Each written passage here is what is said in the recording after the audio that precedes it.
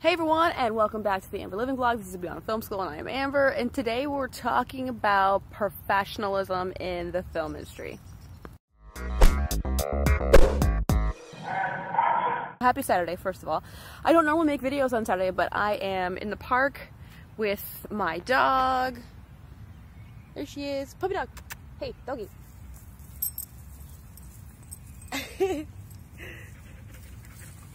Topic has been eating away at me because I've been thinking about it ever since my shoot on Wednesday. I did a commercial. I wanted to do this before, but now I feel like I have to address it because one of my crew members, best way to put it is that she just did not have a certain level of professionalism, and it just pissed me off on the day. It really did. What is professionalism? I always like looking up the definition of things. It's basically it's the competence or skill expected by a professional. And I gotta say, this person that I encountered on set just, wasn't prepared, and she wasn't paying attention, and just on her phone when there was a scene where there was a lot of prop resetting, and I was just, every time I had to do her job, I just got more and more infuriated, and that one person totally derailed my time, totally derailed my day. We went an hour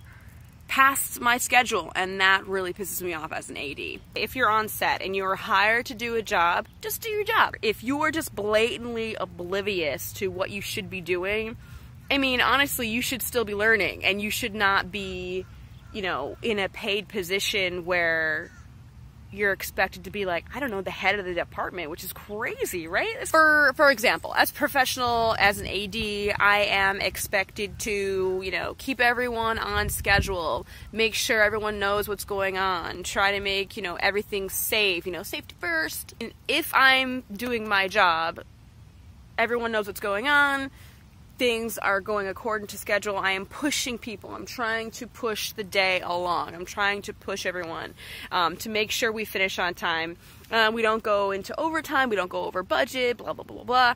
And if I'm not doing those things, then I'm a shitty AD, and I'll be the first to admit that not every day that I'm on set I am a perfect AD, because there are some days where just I'm human, I'm not going to be perfect. There are some days where I'm like superhuman and I'm like spot on, and I know it's going, and the day is going great, and I'm a really, really good AD. So we all have our bad days, but Jesus Christ, I expect just the minimal amount that it would take for you to do your job. Hustling is one thing. Doing your job is like hustling is a step above. It's like you're going to do your job and you're going to do it quick and efficient. That's hustling. You're going to move fast, and that's great. The goal is to do everything quickly, right? And I think that people forget that. If you're working in the film industry, you need to be moving as quickly as possible. Not so much where you're like running, but so much in terms of, you're not lollygagging. You have to do things quickly, and I feel like some people just forget that, and it's like, good. Like, as an AD, people who move slow drive me insane, and I feel like me as a person, I have like no patience for people who just move slow, people who drive slow. I like to move in the fast lane. Move in the fast lane, people. Attitude, right? Attitude also is linked into professionalism. Just be in at least a good state of mind, have a good attitude, make the best of the situation, be a problem solver, don't be a complainer, because there are so many people on set that you're going to encounter that just want to bitch about the day, bitch about what went wrong, and they just put a downer on the whole day, and no one likes that. We can commiserate, and that, we can relate, and we can, vent sometimes, but there are those people, there's those people that will just complain the entire day, and it doesn't matter, who it was or what's going right, or it doesn't matter, they're just gonna find something to complain about. Don't be that person. We got to talk about it, right? We got to talk about sexual harassment and sexual assault, and don't hit on people. It's very simple. You're working, you're on set, that's the workplace. There's no time to be fucking kicking it to anybody. You shouldn't be flirting with anyone or anything like that. You should just be doing your fucking job. I don't care if they're a fucking supermodel. You should not be commenting on their appearance, as far as I'm concerned. Guy or girl, it goes both ways. If someone looks good, keep that shit to yourself. Wait till you're at you know, rap party at the bar after, like, hey, you look great today, whatever. It makes people feel uncomfortable. I'll just say that. And it works both ways. I've heard it from men, I've heard it from women. When you comment on people's appearance, it's kind of weird. It's like, if you're giving me a compliment today and then you didn't yesterday, does that mean that yesterday I looked like shit? I mean, I would like not to hear those things just because, I mean, I'm trying to focus, and when I get comments like that, it distracts me, and it's like, what? Wait, it throws me off my mental game, and I'm like, wait, I'm thinking about the next shot. What's happening? Why are you commenting on my hair right now? Or the fact that I, you know, didn't wear glasses, or the fact that I wore my glasses today and yesterday I wore my contacts. It's like, why the hell are you commenting on those things? It's really fucking weird. Some people don't like swearing or cursing on set, and I definitely do, and I really try to keep it to a minimum. If I don't hear a lot of it, if I don't hear any of it, I try to keep it, you know, to a minimum, you know. So that's another thing. Cursing, some people don't like cursing and swearing, whatever you call it. Some people call it different things. You know, dirty mouth. No one likes a dirty mouth. Some people don't. So, I mean, I will say some outrageous shit that makes people laugh, but if they don't like swearing, it's not professional on my part, and I know that. So it really depends on what set you're on. Be on time. If your call time, and this goes for actors, it goes for background, it goes for crew, it goes for producers, directors, anybody that is on that damn call sheet, anyone that's on that call sheet, whatever your call time is, you should be there at that time.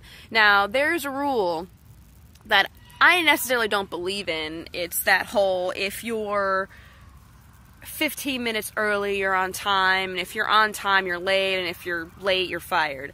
Well, I don't adhere to that, because sometimes there are locations that will not allow you to be in them before whatever call time, right? So say you have a call time at 7, location doesn't open till 7, so why the fuck do you want to be there early, right? There's no sense. You're literally going to be waiting around for 15 minutes if you're there 15 minutes early, and you can't be let into location. You're wasting your time. So all I ask is for everyone, at least on my sets, just be on time. And if you're going to be late, maybe there's a train delay, maybe there's a bus delay, maybe you got stuck in traffic, maybe there was an accident. Shit happens. I understand that. And there are some people on certain sets that have like zero tolerance for that. But I know that we live on a planet that things happen, and people are human, no one's perfect. I mean, if you overslept and you forgot to set your alarm, that's on you, and I don't tolerate that shit. But if, you know, things that are out of your control happen to you, I understand that, and people are human. I know that shit happens. I expect a courtesy text or a call saying, hey, I'm so-and-so, I'm sorry I'm going to be late. Professionalism. Do your job. Do it well. Do your job and do it well. Do what's expected of you. Do it efficiently. Do it fast. We're not asking for a lot here. Mind your mouth. Be on time. And don't hit on people. Don't flirt with people. And, you know, set's not a dating scene, basically. That all goes into being professional on set. I think that's it. I think that's all I got for this video on being professional in the film industry. I feel like, lately, I've had a lot of things going on, and, you know, PA course is happening August 18th. The deadline is July 30th. Now, there is an application process. It's only a few questions you have to answer, just so I know a bit about you, and so I can kind of gauge if you're right for the program, whatever, and you know, I'm not asking for paragraphs. I'm not asking for paragraphs, but the link will be below if you're interested in the program. Check out my website, beyondfilmschool.com. I have all kinds of stuff there. I have networking events for this summer. Okay, I gotta do a video on networking. That's gonna be coming up next. I feel like it's super, super important. I have a video on networking, but I gotta update it. I'm gonna be having a podcast coming. I think I might have mentioned this before. Me and my friend, I met her through working at this company, distribution company I worked at, and we've been friends ever since, and she's also in the film industry. We're going to be having a podcast. It's going to be called Go to 2 Podcast, because, you know, when you're on a walkie, you go to 2, you like eavesdrop on all like the gossip and shit. So, new podcast coming. We have a podcast sound test next week, and I mean, we'll see how it goes. Hopefully we get our first episode, you know, a first podcast episode soon. Beyond Film School, we've got, you know, resume tips, and I do the resume review, but I give you all this free information. Like, if you need to just, you know, I need to upgrade my resume, I need to make it next level type shit, go to my website. There's a whole page on resume tips. Follow those tips, and you won't even need my help. You basically won't even need my help. It's like all laid out right there. And if you do need my help, you know, you can get those services from me if you'd like. More people on my Facebook. Like my Facebook. I really appreciate it. I have things happening there. I also have information going out. If you signed up for the PA Info newsletter, I have another one going out very, very soon. Actually, Tuesday morning it's going out, and it has a special lovely discount for the PA course and mentorship. So if you are on the mailing list and you would like a discount, you'd want to apply to the program, you will get 30% off. And I'm not giving you the code here because you got to join the mailing list. I'm kind of obsessed with film memes, so I always have those in my newsletters, so I hope you enjoy those. And obviously I'm going to be posting more to my Instagram. I feel like I haven't, because if I'm like in a I don't know, mental depressed state, if I'm not having a good day, I don't post, which is horrible. I know, I gotta like be more disciplined, but you know, everyone has bad days, right? Everyone, you know, not everyone's perfect. So I've been getting a lot of questions about the PA course, and I don't know if these people watch my videos too, but basically, yo, this lens flare is bothering the shit out of me, by the way. Okay. So the PA course, people are asking me about location and housing, and it's like, what I'm gonna say is, people who are out of town, people who are not in the New York City area, I don't recommend taking my mentorship. And if you want to, that's up to you. You can relocate to New York, and if that's your plan and you want to take my course, more power to you. But here's the thing is, and this is connected to networking, if you are in an area and you are trying to make connections, so for example, you take a course, you take my course in New York City, but you're from Louisiana, right? And then you're here for a few months, I get you a few gigs, whatever, you're on set, you learn all about how to be a set PA and all that jazz, and you know, how to navigate through the film industry, and then you move back to Louisiana. All the connections you made in New York aren't all that useful now that you've moved, because part of relocating for the film industry is, you know, making those connections.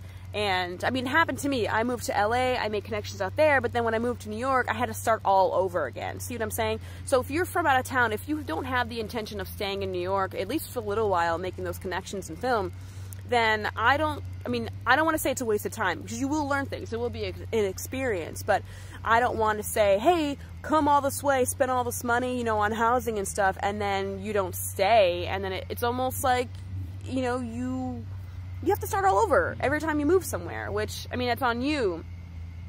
I don't recommend it. I don't want to say it's a waste, but I feel like it just wouldn't be right for me to say, hey, move all the way to New York City and then move all the way back home. So I just wanted to address that. I will put a page, frequently asked questions, on Beyond Film School about the mentorship, because that seems to be like the #1 thing. Some people are from all over, and they want to do the New York City course, and I'm not expanding yet to other cities, because, you know, I'm in New York and my connections are here, so you benefit from my connections, because I would be your contact, because I'm connected to others, and I'm going to connect you to people that I know. See what I'm saying? It's all about connections, people. It's all about connections in this industry. So that is it for now. Any questions, comments, concerns, statements, anything, comment below, please. And also, if I would love to hear if you guys have been on set, any type of like probably like the worst professionalism, an example professionalism you've seen on set, because man, I've seen some crazy shit, and I didn't want to go too deep because I didn't want to, like, you know, call anybody out and be like, yo, this person was XYZ and fuck them, because that wouldn't be professional of me, would it? So that's it for now. That is it for this video on professionalism. And if you have any questions, let me know. Shoot me an email, all that jazz. So that is it for this week. I shall see you guys next time.